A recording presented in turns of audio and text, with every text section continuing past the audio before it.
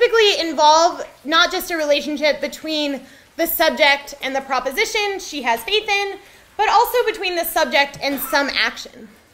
So faith seems to involve a disposition to act. A person who has faith that some claim is true should behave differently from the person who lacks faith that that claim is true. It seems like the person should be willing to act on the claim or take a risk on the claim. For example, if I have faith that my friend is trustworthy, I should be willing to tell her my secret. If I'm not willing to tell her my secret, that's an indication that I lack faith in her. So faith should make a difference in behavior.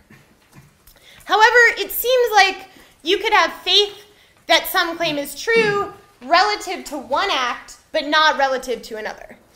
For example, let's say, I'm the person with the old car. I don't know whether it will start, but I think, okay, I'm happy to rely on it to drive to work tomorrow.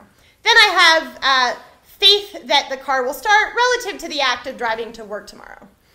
But I might, if somebody calls on me to use my car to drive, say, like a life-saving organ to the hospital, then I might say, no, I don't have faith in my car relative to that act. Or similarly, I might have enough faith that God exists to attend church, but I might not have enough faith that God exists to martyr myself, for example. So it seems like faith comes in degrees. And part of what implies or determines how much faith you have is what acts you're willing to do on the basis of that claim, or which risks you're willing to take on the basis of that claim. So just with these preliminary observations, we can so far give an initial condition for what it takes to have faith. And it's here. A person has faith that X, expressed by some act A, only if performing that act constitutes taking a risk on the claim X. And we can say more precisely what it is for an act to be a risk on some claim.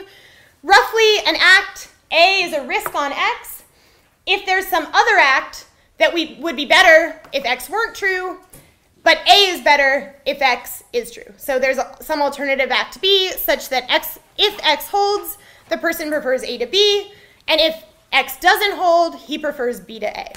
So for example, I have faith that my friend Mary will keep my secret, expressed by the act of telling her my secret, because this act is a risk on X as follows. If I tell her my secret and it's true that she'll keep it, that's great. That's much better than, if she'll keep my secret, it's better that I tell her than not. If she won't keep my secret, it's better that I not tell her than that I tell her. Similarly, giving all my money to the poor constitutes taking a risk on the claim that God exists and demands that I give my money to the poor, because if that's true, it's better that I give my money to the poor than not. But if that's false, it's better for me that I keep my money than that I give it to the poor. Okay, so first idea, having faith requires taking a risk on the proposition or claim you have faith in. Okay. So the second important thing we want to talk about is that faith statements typically involve a relationship between the proposition the person has faith in and the evidence that the subject has for it. And this is going to end up being really important when we give different analyses. As we saw from one of the quotes, one kind of maybe naive or initial idea of faith is that faith requires believing something you don't have evidence for. So what are the different, what sort of evidence can you have in order to have faith in something? Well, the first thing to say is that if you have faith in something, it must be that the evidence alone doesn't yield certainty. So for example, it sounds weird to say, oh, I have faith that 2 + 2 = 4. Because you don't have faith. You're certain that 2 + 2 = 4. It sounds weird to say, oh, I have faith that there's water in this bottle.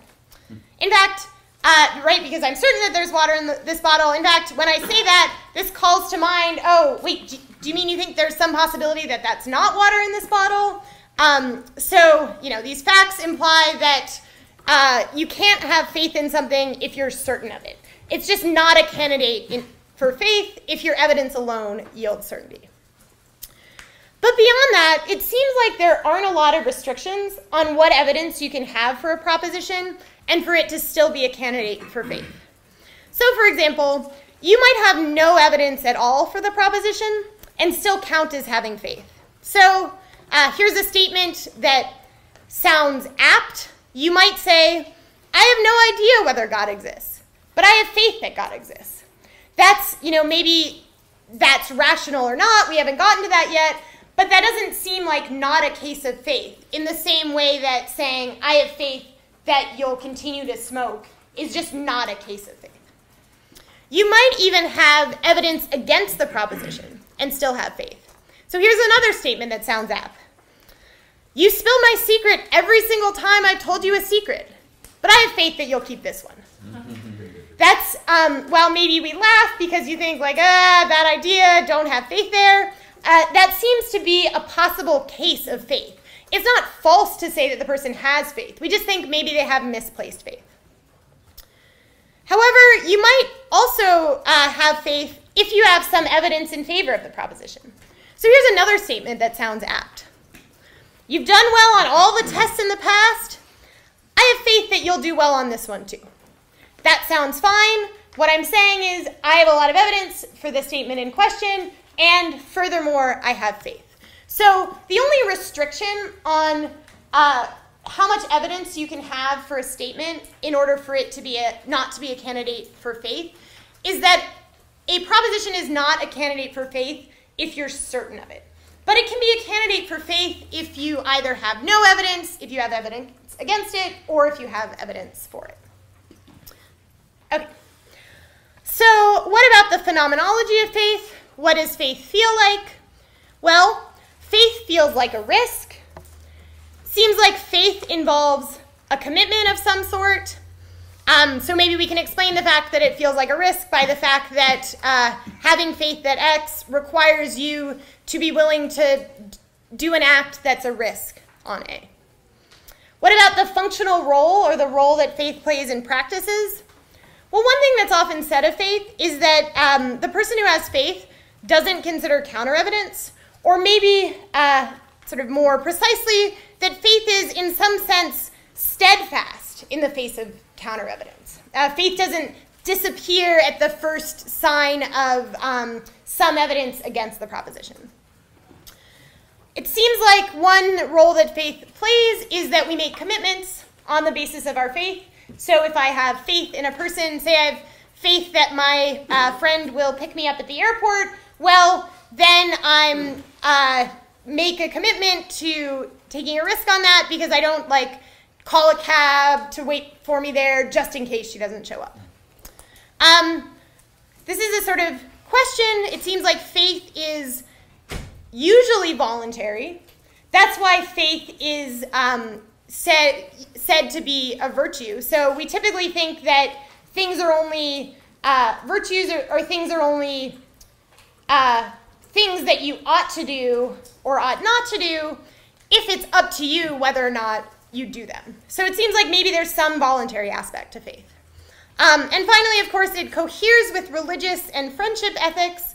So when we give whatever our final account of faith is, we don't want it having faith to result in your doing something that your friends wouldn't want you to do, or for you to do something that religions that endorse having faith wouldn't want you to do, right? It would be really bad if it turned out that having faith went against some other Christian principle because having faith is something that's lauded and considered a virtue by Christianity.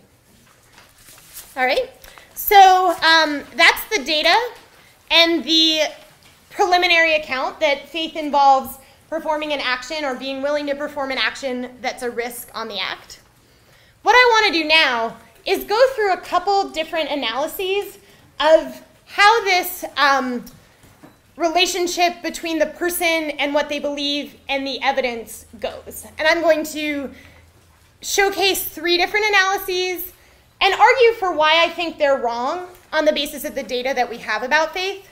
Then I'm going to give what I think is the correct account of faith, though of course, again, you should be keeping in mind whether you agree with me and think about how you might argue against this.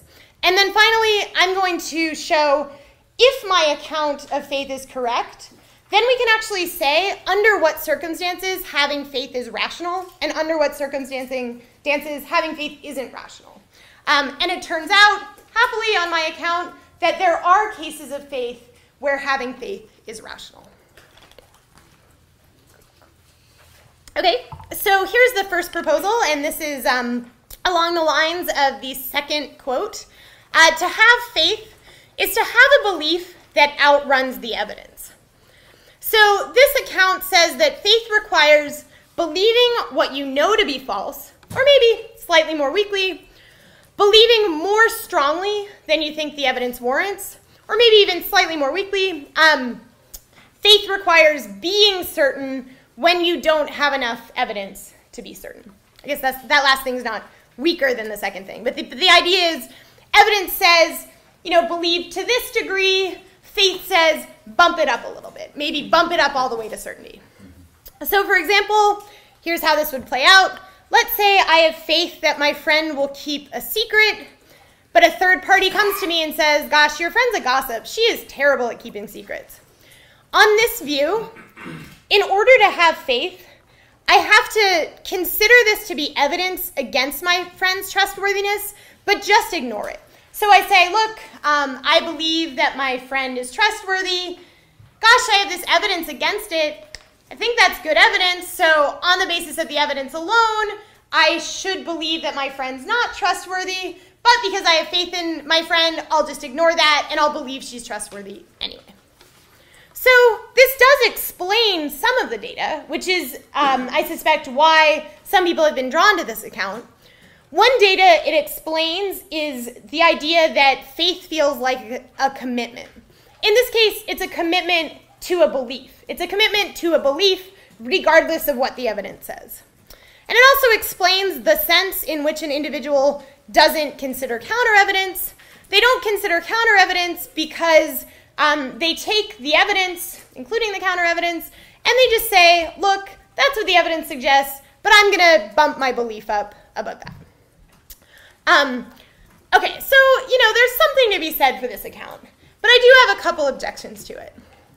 The first is that it seems like belief isn't totally under your control, but in order for this account to be correct, it would have to be. So here's an example to show that belief isn't totally under your control. Okay, everybody, believe that the lights in this room are off. Go ahead, believe that. You just can't do it, right? Even if you wanted to, even if I said, okay, hey, I'll pay you $100 if you believe the lights in this room are off. Go ahead. No, you did it, and nobody touched the light switch, by the way. Even maybe more weakly, so maybe that's a case of like believing something you know to be false, and here we're talking about being more certain than the evidence warrants. Here's another example. Okay, I guess we don't know who will win the Super Bowl. Maybe we have some evidence that Denver will win. Okay, be certain that Denver will win the Super Bowl. Go ahead. You're nodding. Nice. Even in that case, it seems like even if you had some evidence, you couldn't just decide to get yourself all the way to certainty. So this account asks you to do something that it seems like isn't even possible for people to do. So relatedly, if this is what faith would like, if this is what faith is like, then the phenomenology of faith, what faith feels like, would involve a lot of psychological tricks and deception, right? The only way you can kind of like get yourself into the mindset of believing something more strongly than the evidence suggests is to like try to trick yourself. So if this is the right account, that's what faith would feel like. But it doesn't seem to feel that way. Furthermore, if faith is supposed to be a virtue, according to religious ethics and the ethics of friendship, then that would imply that religious ethics and the ethics of friendship think it's a virtue to try to psychologically deceive yourself into thinking, believing something more strongly than you think the evidence warrants. But it seems like this, in fact, conflicts with the ethics of friendship and the ethics that most religions teach. Finally, there's a puzzle of why this would be considered a virtue. If faith is supposed to be a virtue in religious contexts and in interpersonal contexts, it's just hard to see what positive role doing this would play. Okay, so you might think, well, there's sort of still something right about this analysis. Let me try it again. So, yeah, you're right. It's impossible to believe more strongly than the evidence suggests, but maybe what faith asks us to do isn't believe more strongly than the evidence suggests, but just act more certain than we feel, or act more certain than we think the evidence warrants. So here's the second analysis. It says, to have faith is to act in a way that outruns the evidence.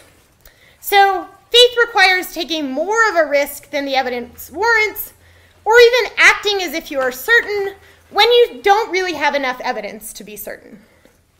So, for example, let's say you have faith that your friend will keep a secret, and a third party comes to you and says, your friend's a gossip, don't trust her. On this view, you do consider this to be evidence against your friend's trustworthiness, and you do stop believing that she's trustworthy. You go, okay, well, yeah, gosh, I don't know whether she's trustworthy or not. Nonetheless, you continue to act as if she is trustworthy.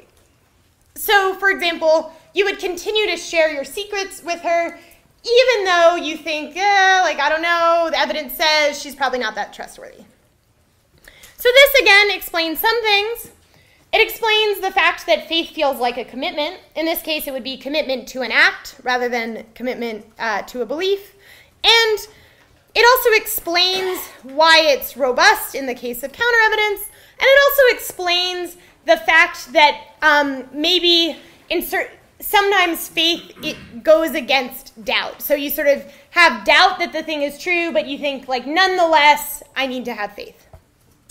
However, there are some objections to this account as well. So first of all, it seems unclear. So on this account, you would have to make decisions that are unjustified by the evidence. And again, it seems like religious ethics and the ethics of friendship don't really endorse doing that. So your friend wouldn't say to you, look, I know you have no good evidence at all that I'm, a good skier. Nonetheless, why don't you take me up to the top of this mountain and on this really hard hill, and we'll hold hands and go down the slope together. That's not something that it seems like a friend ought to ask of you or would ask of you.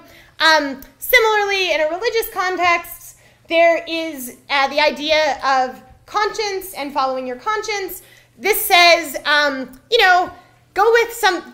take a risk more than you think is warranted by the evidence. So in some sense, go against your conscience.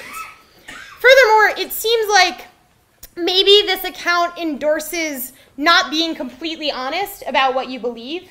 So if someone says, so let's say on this account, you have faith that your friend will keep a secret, and somebody comes up to you and says, your friend, is she trustworthy? And you know the evidence. You say, you don't believe she is. But according to this account, you're supposed to act as if you believe she is. So you should say, oh yes, I fully believe she's trustworthy. So it seems like you're not lying or being totally accurate about what you believe. And again, it's unclear that the ethics of friendship or the ethics of religion would endorse this. Okay, so here's another position. So far we've been looking at positions that take it that the evidence is fixed, and then you approach it and you somehow have to apply faith once the evidence is already kind of determined what you should believe on its basis. But you might think, actually, the picture of our mental life is different. What happens in our mental life is when we approach a body of evidence, there are often lots of different ways to interpret this body of evidence. And we have to pick one. So maybe faith fits in there. So maybe to have faith determines which way you go in one of these decisions where you're not sure how the evidence will turn out. So this is the third analysis, tries to build off that idea, and the third analysis says, well, to have faith is to adopt a belief before you examine the evidence. So faith requires adopting a belief and then examining the evidence in light of that belief. So for example, on this account, let's say I have faith that my friend will keep a secret, and a third party, again, comes to me and says, she's a gossip.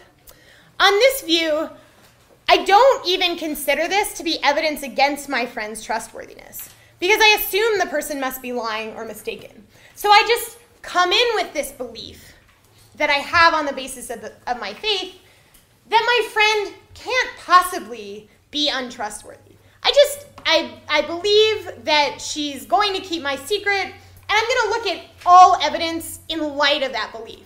So when somebody comes up to me and says, no, she's not going to keep your secret, well, given that I have this entrenched belief that she will, I must conclude that this person is lying or mistaken or wrong or just hasn't looked at the evidence correctly. So this is the idea that faith informs how you look at a body of evidence.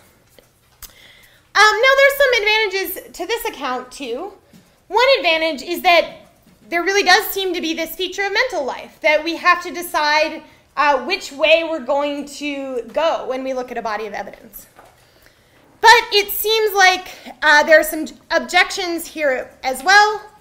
First of all, according to religious ethics, we should be humble and teachable, particularly in religious matters. But this says we'll just start with a belief and allow that no evidence could ever tell against that belief. That doesn't seem like something religious ethics would endorse. Similarly, on this account, you actually, once you apply your faith, or you sort of apply your faith and then look at the evidence, so it looks to you as if you're going to be certain of the thing in question because you sort of start out assuming that thing is true. But if you're certain, then you're not taking a risk when you do the act. So it's unclear how the idea that faith is a risk or involves taking a risk fits in here. Maybe it means like taking a risk in what you believe or something like that. But it seems like when you take a risk on the basis of faith, you do so fully with the idea that you could be wrong. That's partly what makes it a risk or a leap of faith. Finally, I think the strongest objection against this view is that there are actually two different phenomena here. One is credulity and one is faith. So this account confuses credulity with faith. So you could be a really skeptical person. You could say, look, I'm not going to believe something unless I have a lot of evidence. And you could still end up having faith. That seems to be what happened in the case of St. Paul. He's described as being skeptical, but then developed faith. Similarly, it seems like we could have a person that's very credulous, that just assumes things are true before looking at the evidence, and still doesn't have faith. It seems like these are just two different concepts. Okay, so a final objection to all three of these accounts is that it seems like we can actually distinguish between cases of well-placed faith and cases of misplaced faith. For example, I gave some examples earlier where, oh, my friend has lied to me hundreds of times, but I think she's telling the truth this time. I have faith that she's telling the truth this time. Or my friend has always told the truth, and I have faith that she will continue to tell the truth. These are two cases of faith. They both count as faith. But in this case, we think the faith is misplaced. And in this case, we think the faith is aptly placed. It's correctly placed faith. But none of these three accounts give us a way to distinguish between these two cases. Now you might think, well, we can just distinguish between them on the basis of whether the thing is true or not. So you might say, oh, well-placed faith is faith in something that turns out to be true, and misplaced faith is faith in something that turns out to be false. But notice in these examples, I didn't actually tell you whether the friend was trustworthy or not. And you could already see, just from the description of her past behavior, that this was a case of misplaced faith, and this was a case of well-placed faith. So the difference between the cases can't be whether she's actually telling the truth or not. It has to be something about your position relative to the friend or relative to the evidence and so forth. And none of these three accounts can explain that. Okay. So here's my proposal. So start with the idea that there are several different types of behavior that would make us think you don't have faith. So for example, let's say you have faith that your spouse isn't cheating on you. This seems to rule out hiring a private investigator, seems to rule out looking at your spouse's mail, seems to rule out like striking up a conversation with her boss, like just to figure out where she was last night, and so forth. If you have faith that your friend will keep a secret, and you're deciding whether to tell your secret, it seems like you can't first ask some other person, like, do you think this friend will keep my secret or not? It seems like that would indicate a lack of faith in your friend. So here's my proposed analysis. To have faith is to be willing to act without considering further evidence. So I think that faith in a proposition requires stopping your search for additional evidence about the truth of that proposition and committing to a risky act on the basis of that proposition. So you have to consider your search for evidence to be closed and just take a risk as if you know that proposition is true. Having faith requires not engaging in an inquiry whose only purpose is to figure out the truth of the claim one purportedly has faith in. And we might add, faith requires adopting a commitment to continue with the act even if counter evidence comes in.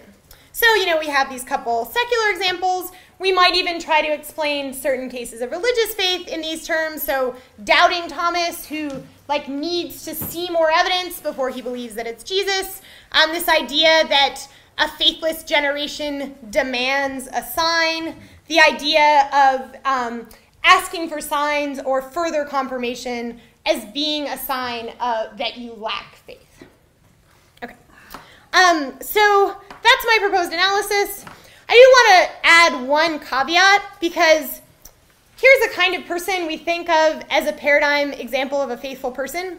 A person who goes to seminary to study all the things that are true about God, maybe even to read arguments for and against God's existence, to figure out what people have thought about God in the past, maybe to even look at the historical evidence for, say, the claim that Jesus rose from the dead, so that he can share that information with other people. We wouldn't want to count our seminarian as not a case of faith, right? That's a good case of faith. So I think the caveat we should add is that it's okay if you look for more evidence for other purposes, as long as you're not looking for evidence for the purpose of figuring out whether the claim you're taking a risk on is true. So the test is whether you would make commitments on the basis of the claim without first seeing that evidence. So if someone says, I'm going to go to seminary and research all this evidence for whether Jesus was indeed resurrected, but he says, yeah, but I'm not going to go to church until I figure that out. I'm just going to remain agnostic until then. Then we think of that person as not having faith.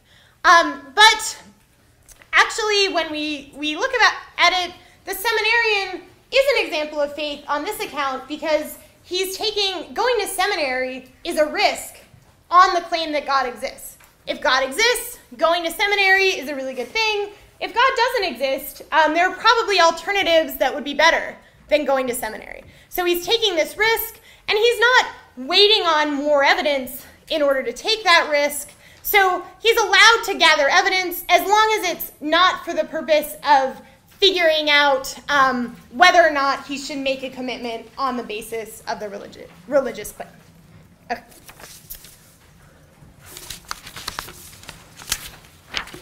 So here's the final account.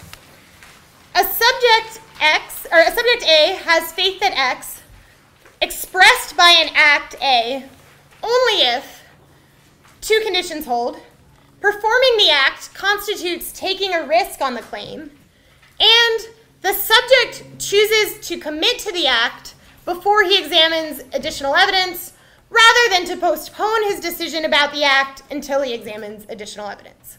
So in short, to have faith is to stop one's search for evidence about a particular proposition and commit to taking a risk on that proposition.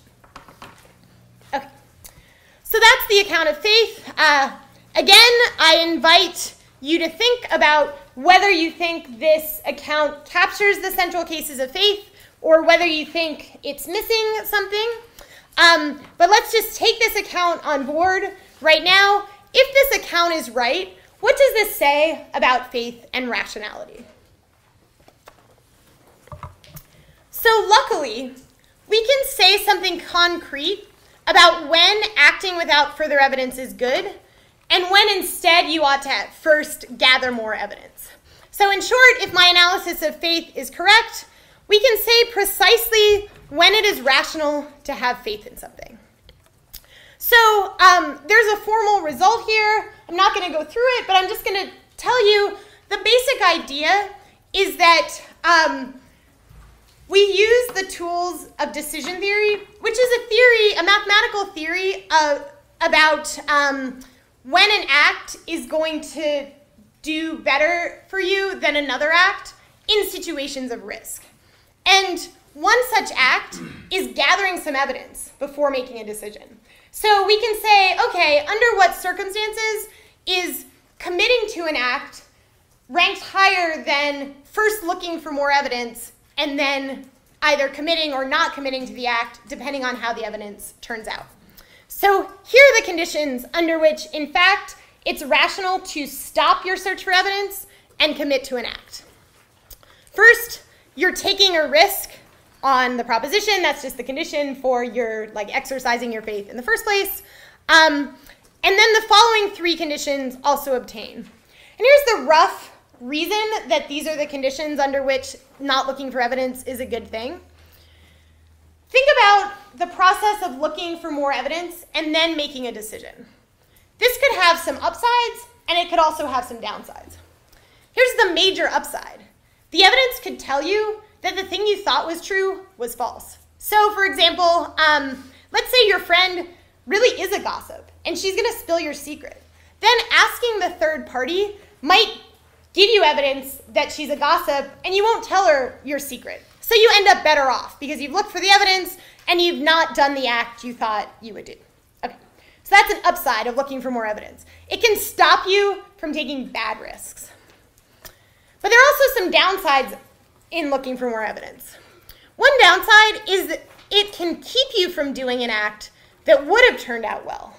This can be the case if you get misleading evidence. So let's say the third party says your friend is a gossip, but in fact she's not. She's perfectly trustworthy, but hearing this from the third party makes you not tell her your secret. So therefore, you've missed out on some good you could have had. The good of telling the secret to the friend that's in fact trustworthy instead of not telling her the secret.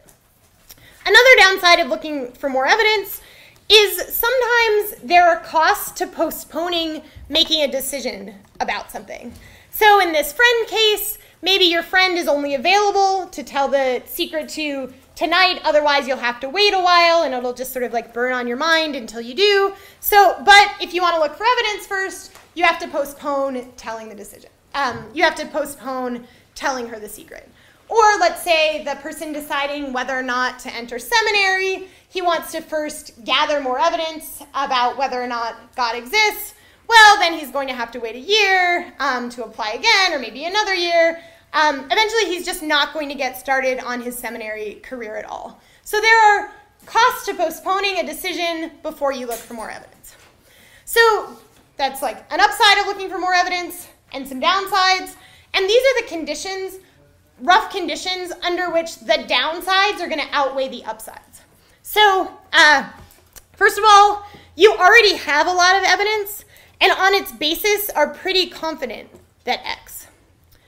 Second, the evidence you are considering gathering is such that if it tells against X, it won't be conclusive. So this is the idea that if you get evidence against X, you're pretty equally likely to be in the good situation where the evidence is stopping you from doing something harmful, as you are to be in the bad situation where the evidence is stopping you from doing something good. So let's say this third party isn't really very reliable. And she says to you, your friend is not good at keeping secrets. Now you've put yourself in a situation in which, well, you're not sure enough about the friend to tell her your secret, but there's actually a pretty good chance that this evidence was misleading and that your friend is actually a really good secret keeper. Finally, if the following condition is met, postponing the act would be costly, or you're risk averse in the sense that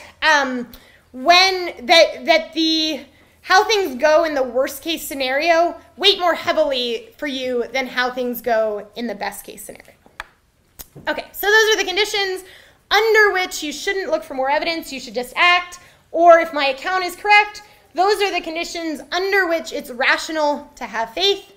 More loosely, these conditions will obtain when you have a lot of evidence for the proposition in question, and your evidential situation is such that any additional piece of evidence you could gather won't be conclusive.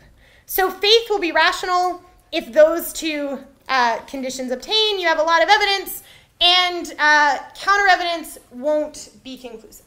So we can see maybe why faith would be more likely to be rational in cases like religious cases or interpersonal cases where the evidence out there in the world might be sparse. There's not going to be like much conclusive evidence against your friend's trustworthiness. If you already have a lot of evidence that she's trustworthy, looking for more evidence can very often just lead you into a muddle where you're like sort of not sure, and that will harm you in being able to get what you want out of the relationship, namely sharing your secret with her.